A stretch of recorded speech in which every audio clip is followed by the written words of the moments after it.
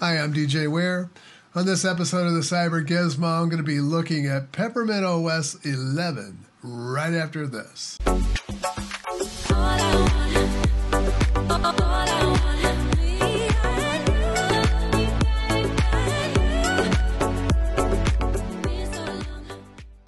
Peppermint 11 came out about a couple of weeks ago, I think, or maybe a week ago.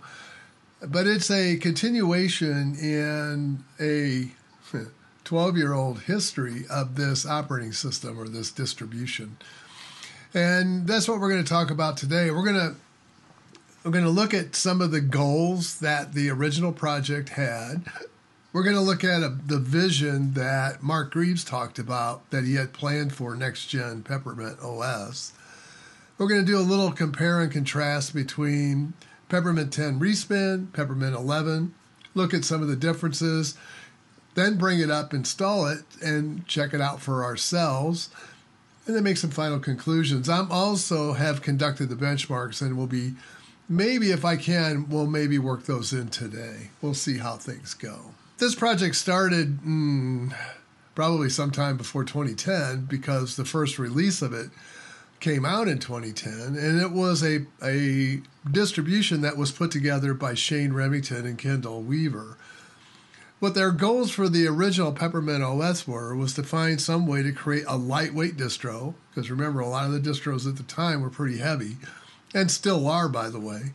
They wanted something quick, fast, responsive, but there was something new on the horizon that they saw coming, which was cloud computing. Now, that cloud computing could be public cloud. It could also be private cloud. But none of the distros prior to Peppermint OS had the ability to handle cloud applications. So they wanted to build something into this distribution that would permit that. Now remember, this is way before Chrome OS. This is a couple of years before Chrome OS even hit the streets. I've heard a lot of people talk about this cloud distribution as it's cloud only or it's cloud hybrid. No, it's none of those things. And so that's what we're going to talk about today. Their approach to this is to provide the ability to integrate cloud applications, at the same time allowing you to install applications from the traditional repos. But I did see an interview that Mark Greaves had shortly before his death. It was actually in November of 2019. And he talked about what his vision was for next-gen Peppermint OS. Now, Peppermint 10 Respin was about to drop or had dropped, and so that was the last release that Mark Greaves was actually involved with. But he did lay out a vision for what he saw coming down the road. The first thing that Mark was concerned about was Canonical's stated direction to move to LXQT, which they had done, but Canonical stated that they were moving from LXDE to LXQT. Wow, that's a pretty big leap. I mean, so Mark was looking at rebasing the Peppermint OS on Xubuntu or Xubuntu in order to get away from this decision that Canonical had made. He knew that there had to be a change. There was nothing that he could do about it. XFCE seemed to fit better with the goals of Peppermint OS, and so because they had been using components from XFCE in the previous versions of Peppermint OS. The other thing was the release schedule of Ubuntu is, they're a big project. They have a lot of developers. They have a lot of people doing documentation and releases and testing. So they can afford to spin up a new release of it every 6 months. And so that's a little aggressive for a team the size of Peppermint OS. And so they wanted to just do new releases of Peppermint OS annually and then do respins as needed. That's pretty much what Mark said during the interview. He didn't say they would do respins every 6 months. He said as needed. But he still wanted a minimal install footprint, and his goal was let the user decide what they want. They are the only ones that really know what applications they like and need. So let's take a look at some of the differences between Peppermint 10 Respin, which was the last release, and Peppermint 11. So the distribution baseline originally was 1804.2. The Peppermint 11, I've heard some people say it's Debian 11, but after looking at the actual sources list in Peppermint 11, Unstable is listed there as well, but it's down at the bottom of the list. The other one is the desktop manager itself. It was kind of a hybrid that was built around Peppermint 10 Respin. It was LXDE, but it had elements of XFW M4 and also the XFCE panel that appeared at the bottom of the screen. Whereas Peppermint 11 is consolidating all that into XFCE 4.16. The installer, I believe, was on Peppermint 10 was Ubiquity, and they are moving it to Calamares. There was some install options under Peppermint 10 for 32-bit or 64-bit, and the Peppermint 11 team has chosen to move, like almost all of the major distributions, to a 64-bit only release. File Manager is Nemo on both sides, so no big change there. File Browser on Peppermint 10 is Firefox 96 after the update. Peppermint 11 hasn't anything installed. App containers. Peppermint 10 had built-in support now. Flatpaks and snaps were installed by default. They were ready to go out of the box. As far as Peppermint 11 is concerned, there's nothing particularly installed. Of course, app images would be trivial to get going. But there are some steps you have to do in order to get Flatpaks to run, and some steps you need to do to install snaps if you want them. Also, the web single-site browser is based on ICE, and the older releases supported Firefox, Chromium, and Vivaldi, and I believe a patch came out later that added support for Chrome. Those 4 browsers are supported on Peppermint 11 as well. So if you want to create application-based links to single websites, you can do that. So using ICE. Online guide is present in Peppermint 10 Respin, and there is an ICE tutorial, but otherwise there is not an online guide. I mean, if you go to the website, it's for the older release. There is an online forum, however, that will help you, and there was a web SSB, that was created for you on Peppermint 10. You'll find that link now in the Welcome to Peppermint app. So if you want access to the forums, you can gain access to them from that. Peppermint 10 Respin had the ability to install NVIDIA drivers if you chose the third party during the install. So Peppermint 11 being Debian-based, Debian has a different philosophy when it comes to proprietary. So they do not include them by default. However, the Peppermint 11 provides the repos that you need in order to install that package. So if you want to install the NVIDIA package, you can. Now, the latest release of the kernel on Peppermint 10 Respin after the last update is 5.4. I think it originally was 5.0 when it initially came out. And now Peppermint is on, of course, Debian, which is 5.10. So I guess that at this point, I think what we need to do is just give this thing a look. So let's go ahead and bring up the install. And this is Calamares, and I'm American English, of course. That's good. My location is in the time zone of Chicago. It's not near it. And then my keyboard is US, and then we'll do an erase. We're all good to go. A confirmation on what's going to happen here. It's got my time zone, the keyboard, partitions are set up, and we'll go ahead and tell it to install. And this will take a little bit, and we'll let it run through, and I'll kind of pause things here. It's 12:58. There you go. He was a team leader since Peppermint 6. Fairly fast in the install process, so I'm going to go ahead and click Done and leave that checked, and then it should. And so the first thing you're greeted with is the Welcome to Peppermint app. This is the forum button. Now this is where you can choose your web browser that you are missing. Because you'll notice here, if I go over to the internet, there's only ICE that's installed here. There's no web browser at all. So I'll go ahead and put that out. There's some extras here you can install, like themes and icons and all of the wallpaper that they have ever had. One of the things about Peppermint OS is they do have some really great wallpapers. So if you want that, you can do that. I'm not going to do that today. There's a tutorial on how to use ICE, on setting up site-specific browsers. So what I'm going to do, I'll show you how to do that right now. So if I want to create a web single-site browser, I can go here. I can give it a name. Let's call it YouTube.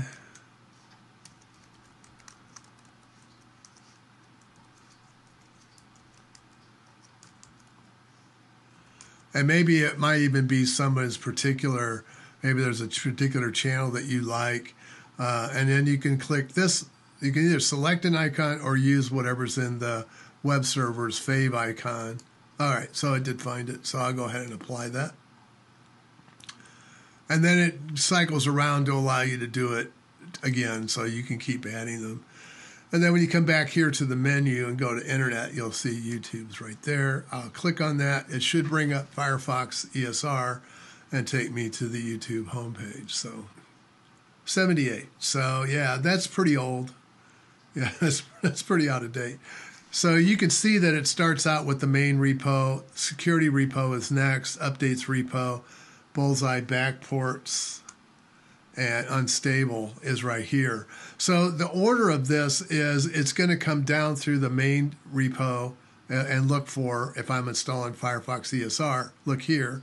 And then it'll traverse down to this one and find any security repos, which I don't quite, I mean, it's already found one here when I'm installing Firefox, so it doesn't go any further. Once it finds a match, it stops. If that package were not in the main stable repo, it would have dropped through to this, and then it would have found the security update, which has 96 in it.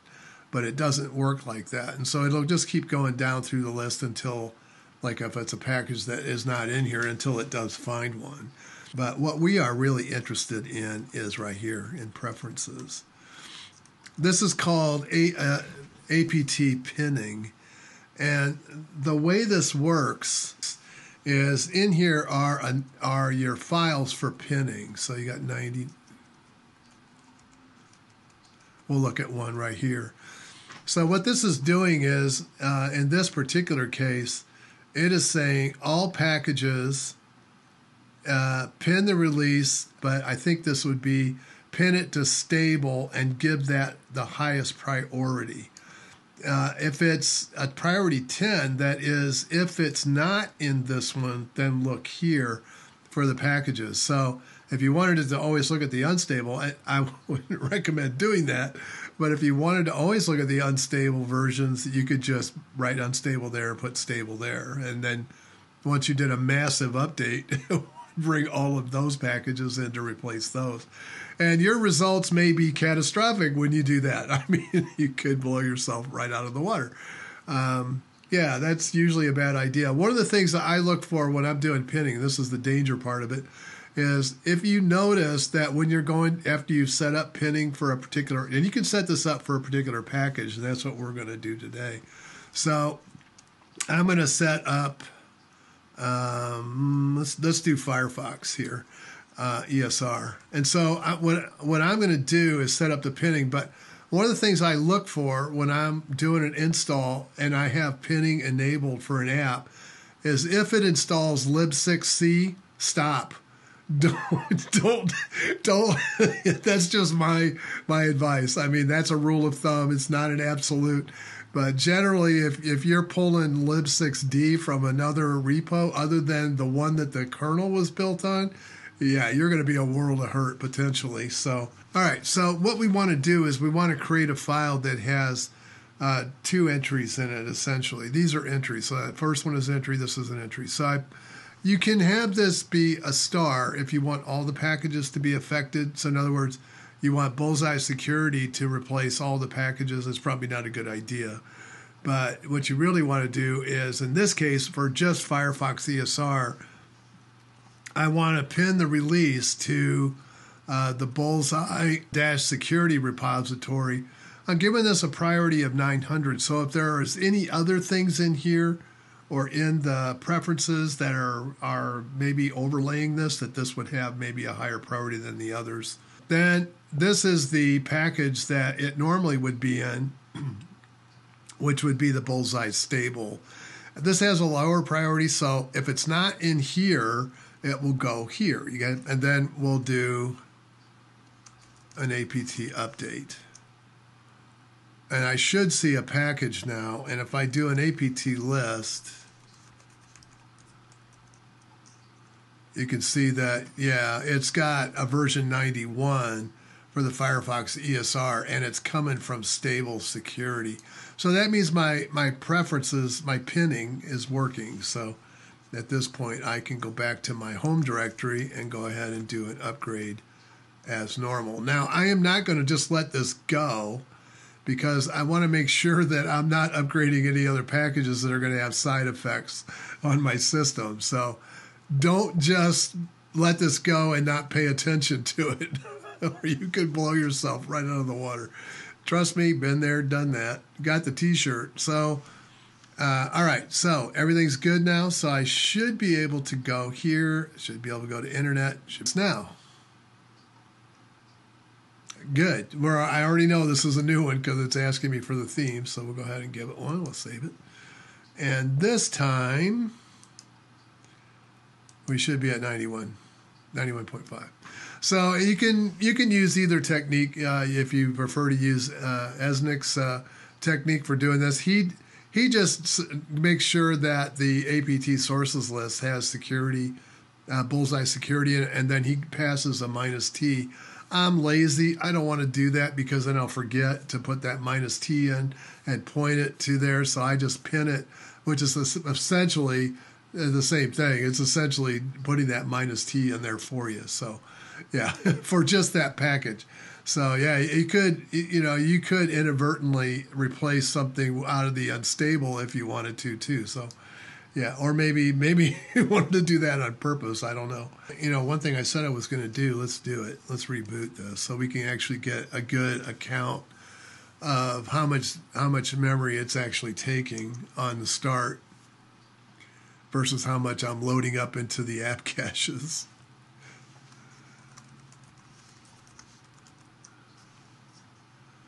I know some of you guys are really concerned with how much memory your distros take. I'm not. I really care less. Memory's one of the cheapest things you can buy. Even with the prices right now, it's still the cheapest thing. Well, let's take a look. So, yeah, 417 meg. Now, the granted, LXDE was about half that, about 350 meg or so. But here's the thing. There were more tasks running under LXDE than there is under XFCE. So I guess it really depends on what you consider as light. Look at this. I mean, it's hardly touching the processor at all.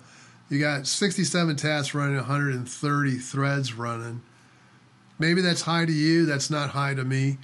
I think it was 80 plus on Peppermint 10 respin. I think it was around 80. The other thing we need to do is, let's see, do we have get? Probably not. Get clone, HTTPS. Let's just go ahead and check it.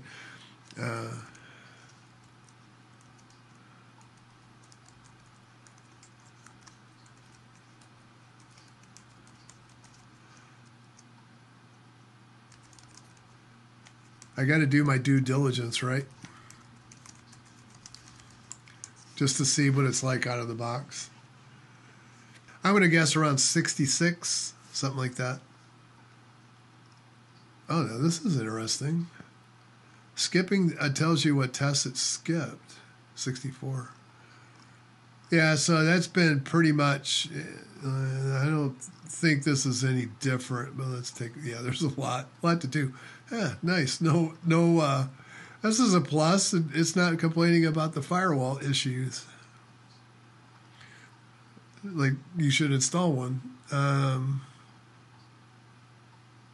That all looks the same.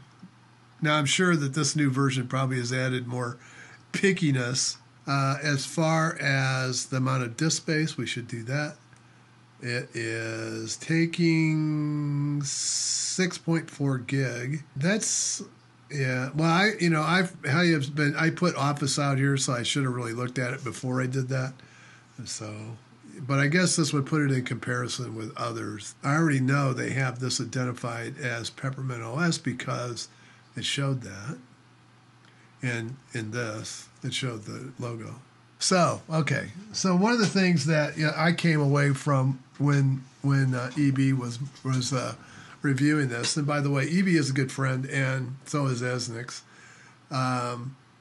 he English Bob has a tendency to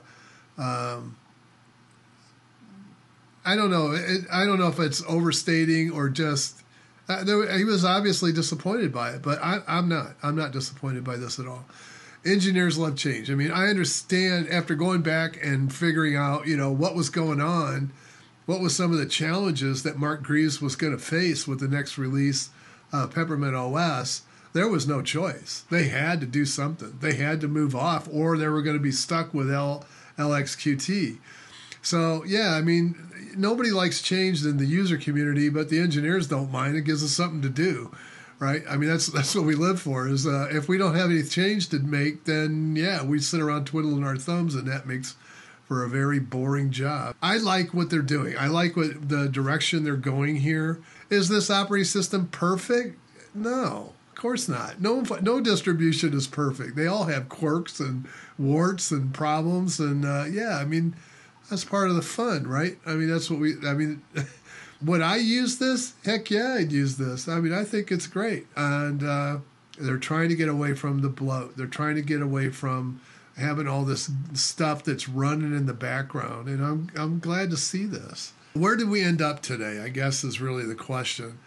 So the promise that I have for you with this is that we would look at Peppermint OS and look at what was going on at the time that the design decisions were going into this release. What was important? What were some of the things that were going to be challenges for the development team going forward, with or without Mark Greaves?